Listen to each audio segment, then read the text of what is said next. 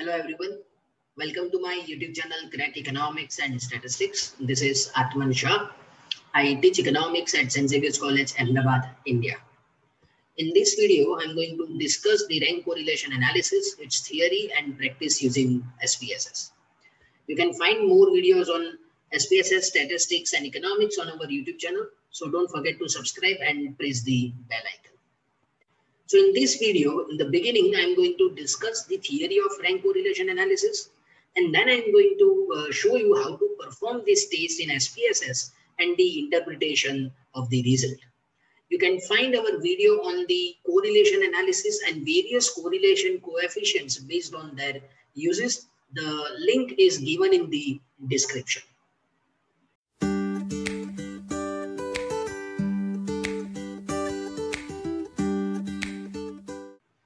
Let's begin with the introduction. Correlation analysis in general is used to examine or to study the association of the variables, the strength of the association and the direction of the association. So whether two variables or more than two variables are positively associated or negatively associated, whether the association between two variables is strong or weak. So that kind of analysis can be done with the use of correlation analysis, and various methods are there to examine the or to calculate the correlation coefficient. So rank correlation is one of them. Rank correlation analysis is useful to study the association between two variables. So when we have more than two variables, rank correlation analysis cannot be used. It is developed by British psychologist C.E. Spearman, and therefore it is also referred to as Spearman's rank correlation analysis. This test or this analysis is a non-parametric, and therefore the normality assumption is not required to perform this test. So there is no need to check the normality assumption before performing the rank correlation analysis. Here, two variables are either measured on ordinal scale or ratio or interval scale.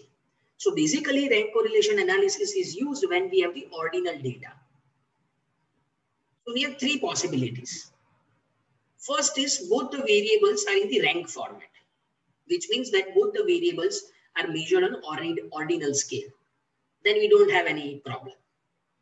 But suppose one variable is measured on ordinal scale and second variable is measured on interval or ratio scale. So in that case, we need to convert the interval or ratio scale data into ordinal format. Third possibility is both the variables are measured on interval or ratio scale. So in this case, we need to convert both the variables into ordinal data. The conversion of this interval or ratio data into ordinal scale has two benefits. First, it deals with the outliers. So suppose you have the outliers in your data. When we convert the interval or ratio scale data into ordinal data, we give ranks, and therefore we don't need to bother about the outliers. Second, there is no need to check the normality assumption because now our data is in ordinal format. Usually, the range of the rank correlation is between -1 and +1. So, -1 shows the perfect negative correlation and +1 shows the perfect positive correlation. The important thing is this does not measure the linear relationship only. Rather, it measures the monotonic relationship. The Pearson's correlation coefficient measures the linear relationship only. Here, rank correlation analysis measures the monotonic relationship, not the linear relationship.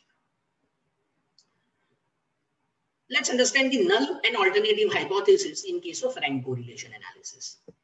So here the null hypothesis is there is no significant correlation between two variables. Or we can say two variables are independent of each other. The alternative hypothesis is there is a significant correlation or association between two variables, or we can say two variables are significantly associated or correlated with each other. Let's understand it with the examples of various fields. Suppose we are interested in examining the correlation between GDP and HDI, Human Development Index, of states or countries. So here we can measure or we can examine whether states or countries with higher GDP rankings have the higher rankings in HDI or not. So whether rankings in GDP, whether higher rankings in GDP is associated with the higher rankings in HDI or lower rankings in HDI. So we can use rank correlation analysis. Again, we can use rank correlation analysis to examine the association between marks obtained in mathematics and physics. So students who are scoring higher in mathematics are also scoring higher in physics. Third, correlation between scores given by two judges. Suppose we have a competition and we have two judges, so we can examine the correlation between the marks given by two judges to a particular team or to a particular participant. Fourth, correlation between residential status and anxiety level. So suppose we have higher residential status, metro city, mega city, urban area, semi-urban area. So in that case, whether higher residential status is associated with the higher anxiety level or not. So there are various examples of rank correlation analysis. Let's take this example to examine or to study the rank correlation in SPSS. So we have two judges, the decisions of two judges for 8 teams participating in a particular competition. So in this table, we have 8 teams, marks given by judge 1 and marks given by judge 2. Variable view of our data file. You can see variables team marks 1, which shows the marks given by judge 1, and marks 2, which indicates the marks given by judge 2. Now we know that marks is a ratio scale variable, so that is why we have selected scale in measure column.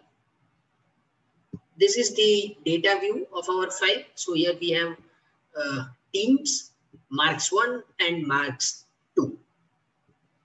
Now, if you perform rank correlation analysis manually, you will have to convert this data into ordinal data. As I said, here both the variables are a ratio scale data. So we need to convert this data into ordinal format. So when you solve the example manually, you will have to convert this data into ordinal format.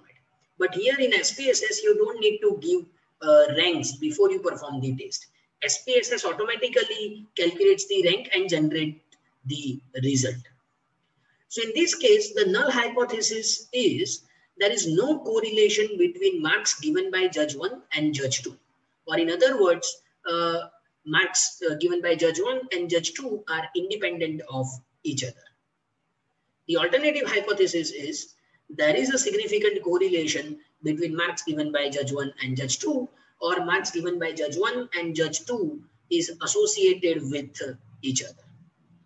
So to perform rank correlation analysis, go to analyze, correlate, bivariate.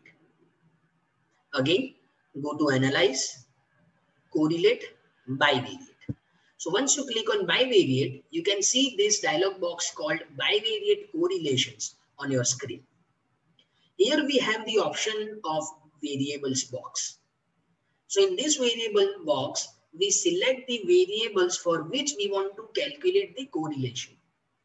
So in this case, we want to calculate the correlation between marks given by judge 1 and marks given by judge 2. So select these two variables and move them to the variables box.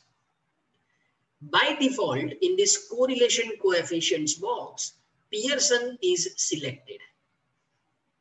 So uncheck this box and select Spearman because we want to calculate the rank correlation analysis, and simply click OK.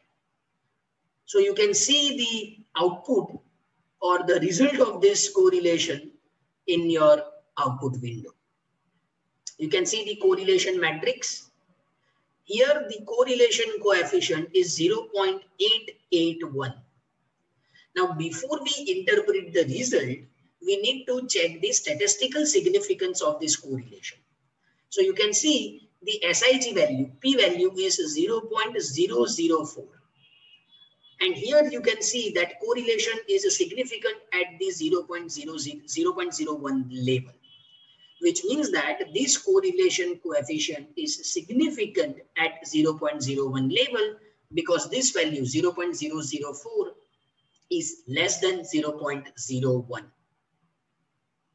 Now we need to interpret the correlation coefficient, which shows the direction of the association as well as strength of the association. Since the correlation is positive, we can say that there is a positive correlation between marks given by judge 1 and judge 2. Now, what is the strength of the association? This value 0.881 is between 0.5 and 0.1, which shows the strong positive correlation. So our final conclusion is there is a significant strong positive correlation between marks given by judge 1 and judge 2. Now suppose you generate the ranks. Let me show you. We have this data. Go to transform and here you have the option of rank cases. In transform command you have the option of rank cases. So select rank cases. So we want to give a rank to marks given by judge 1 and marks given by judge 2 both. Here you can see assign rank 1 to smallest value or largest value. So by default it is selected smallest value, but we want to give first rank to the highest value. So select largest value and simply click OK. Now you see your data file, 2 more variables are generated. R marks 1 and R marks 2. You can see the variable view. Here we have these 2 new variables. So now we have the ranks. And then you calculate the Spearman rank correlation again and see the result. So I'm again going to analyze, correlate, bivariate. Now instead of these original values, I'm using the ranks. So rank of marks 1 and rank of marks 2. Spearman is selected. Again click on OK. Go to your output window and see the result.